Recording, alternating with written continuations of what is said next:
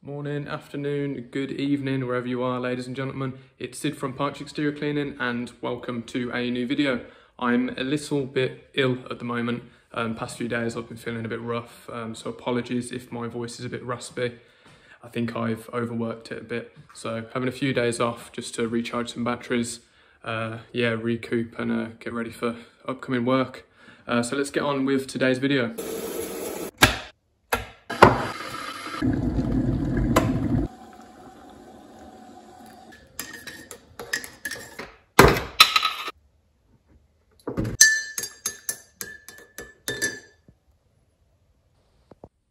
Right then, so what are we going to be talking about today? Well, today's video is going to be about something I call fear, and specifically about when the next job's coming in. So it's something that if you have a business that's quite regular, so you have your monthly customers, same people every month, and it just continues to organically grow.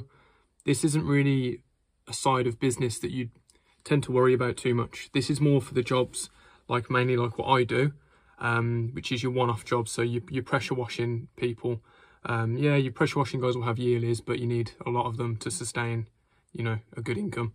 So you've got your pressure washing guys, your roof cleaning guys, you think tree surgeons, what else is there? There's plenty of things, gutter clear out, gutter jobs, all sorts of exterior cleaning businesses, some landscaping businesses, things like that. Even going down to construction and plumbers and all of that sort of thing. When is the next job coming in? What if it stops? You can get to a certain point in business and say you've had your first year, your rough, horrible first year is out of the way, and you think that you're settled. You might be sort of averaging, for the last 3-4 months, you might have been averaging £2.5 a month, £3 grand a month, £4 grand a month. And you're thinking, wow, your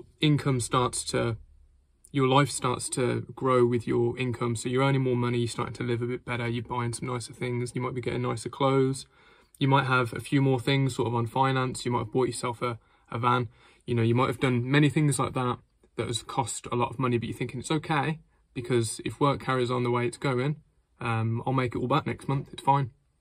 But that's the secret, isn't it? That's the worry. If, it's always an if. It's not, I know next month for sure, unless you're booked in for 6 months ahead of time, of course. But if you're sort of rolling on a month-to-month basis and they're sort of waiting for the phone to ring, you might only be booked up for 2-3 weeks ahead of time, maybe a month ahead of time. You don't know for sure what the month after is going to be like. There's no way to plan it. There's no way to say, yeah, I know for a fact I'm going to make £5 grand in June. There's no way to know. It could be more, which is great, but it also could be less, which is a big worry for me. So this video is as much for me as it is to help other people out. Because again, like I always say, if I'm worried about something and something's going on in my head, I can guarantee other people are as well. And that's what this channel's about. It's not just about videos of me scraping a roof or pressure washing something dirty. It's about business and how I feel, how a lot of you feel, our little worries and thoughts and things that I do well, which I can share with other people. And, again, the comment section down below, there's people give me tips and tricks and stuff in that section all the time. This YouTube channel has benefited my business loads just from gaining some knowledge from other people that are way better, than the jobs that I am, because they've been going for a lot longer. So yeah, let me get back on track anyway. So what happens when the work stops? What if it doesn't carry on? I deal with this thought in my head even when I'm busy. I could be booked up for another month. And I could be thinking, oh God, but what about the month after that? I think so far ahead in the future, it's hard to even enjoy it sometimes when you're doing okay, you're making okay money, your business is doing well, everything seems to be going well, but I can't enjoy it sometimes because I'm just so worried about if it stops. It's the same thing with this YouTube channel. I think, I'm sure you've all seen my subscribers have went absolutely through the roof. I think it's been 3,500 new subscribers in a week. And I'm like, man, that is amazing. I didn't expect that at all. The views have been insane. It's been like 400,000 views or something as well in the last month. Insane numbers. But now I'm worried now because I'm like, oh, well, I know it's going to stop. It can't carry on like that forever. I've had like a lucky run and a few videos have taken off. But yeah, it's not going to last forever, is it? So it's the same thing as that, as it is with business and stuff. And the point is, how do we deal with it? What do we do? How do we get ourselves into that headspace where it's like, right, it doesn't matter. Let's just take it step by step and let's focus on today and what's happening this month instead of what's happening next month. And this video might also go out to people that aren't doing that well.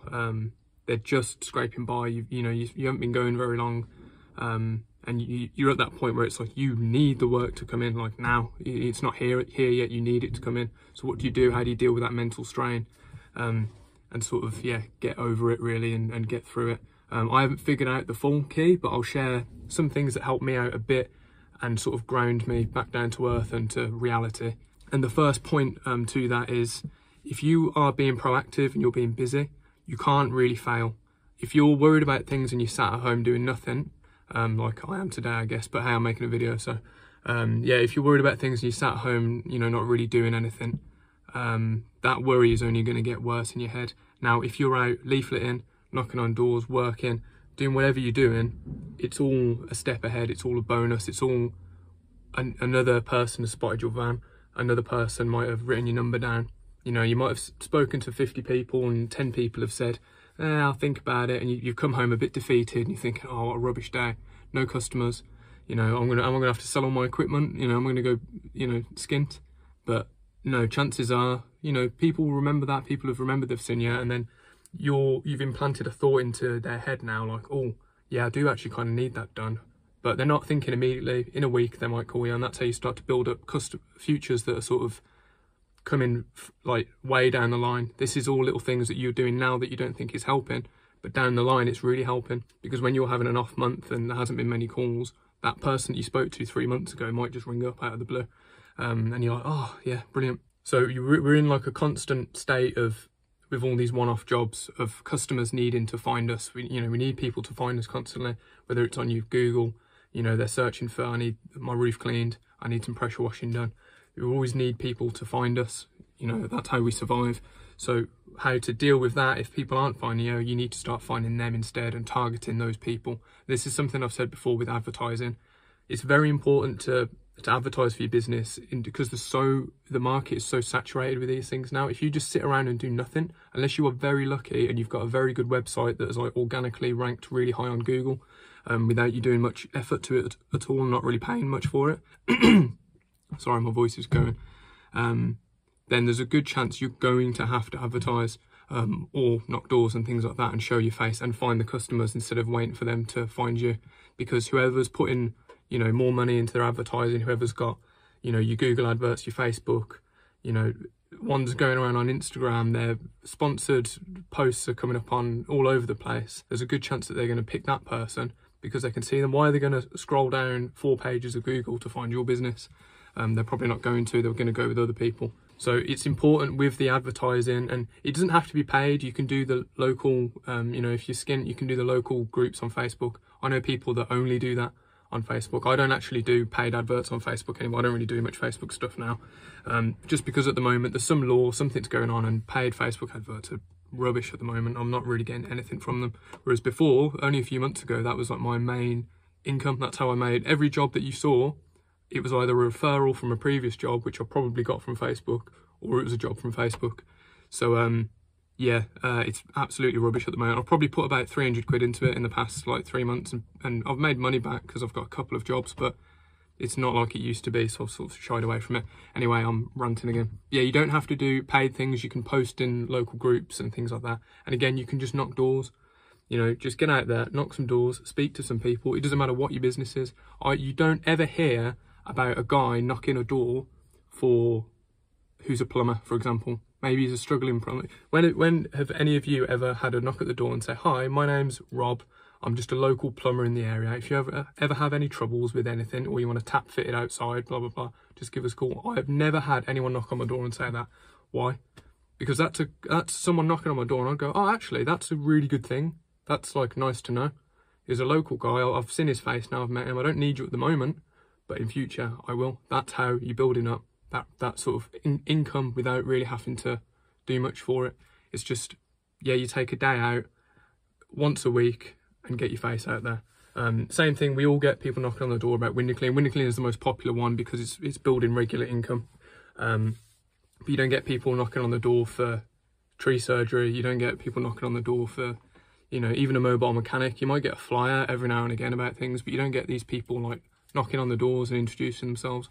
maybe because that market's not as saturated as it is for window cleaning. So if you're doing things that are like one-off jobs, there's not going to be as many people in your area doing it as there would be for the stuff that's monthly income, because for the very reason that I'm making this video, it's hard to get the jobs in, and it's scary, and it's a big, huge risk devoting your business to just pressure washing driveways, or cleaning rooftops, or, you know, doing gutter clear outs. It's hard. You need to really be proactive in your advertising and getting your face out there. I might be repeating myself a bit there, but I just think it's an important thing to sort of drill into all of our heads, including mine as well, because I'm getting some leaflets done. I've got a roof cleaning business and pressure washing and all of that. I don't even have any leaflets at the moment. I haven't done a single leaflet drop ever. I haven't even knocked doors for it. So I'm sitting there worried about, well, have I got enough work? Because next month's looking a bit quieter than the previous months. So like my last few months have been really profitable and really good. So it's why I'm worrying, oh, when's it going to end? Yeah, so it's something I keep meaning to do. It's like, right, no, I need to get the leaflet sorted. I need to get the sign written on this van. I need to go out and knock some doors once I've got them leaflets. And then I'll have nothing to worry about, because I know being proactive and putting effort into it and not sitting at home lazy when you haven't got a job on, you know, for that day. That's how you get the work booked in. So I'll round it up there before this goes on. Basically, don't rely on one single stream. Don't rely solely on Facebook. Don't rely solely on Google adverts. Do everything within your own means. Obviously, don't sign up to 5 different advertising sites all in 1 month that are charging you £100 a month, like Checker Trade. Do 1 or 2 of them, things that you can actually feasibly afford. Because if you're spending £1,000 a month in advertising, yeah, you might get the work in, but it's a huge chunk of money that's just being drained straight away. And if you're not doing the best with money anyway, it's a risky one, isn't it? So focus on a few things. Try and do as many free things as possible. Knocking your doors, local groups on Facebook, you know, things like that. Maybe sign up to a couple of advertising things, maybe pay for a few Facebook ones, do a Checker Trade or a Yell or a Bark. People go on about that. Yeah, and just do multiple things. Don't rely on one single stream. And yeah, and then finally, just assess your own options. And remember, this is going out to me as well. I'm going to watch this video back and go, oi, listen to yourself, because I worry every day about these things. So assess yourself, think, if I'm worried about something, what am I doing to try and not be worried about it, other than just sitting there doing nothing? So yeah, thank you very much for watching, everyone. This video, it says 12 minutes on my thing. I'll probably cut it down a bit, but yeah, hope it wasn't too long. Hopefully I get a bit better soon as well, because I'm feeling really rough. And then yeah, and I'll see you in a video in a few days.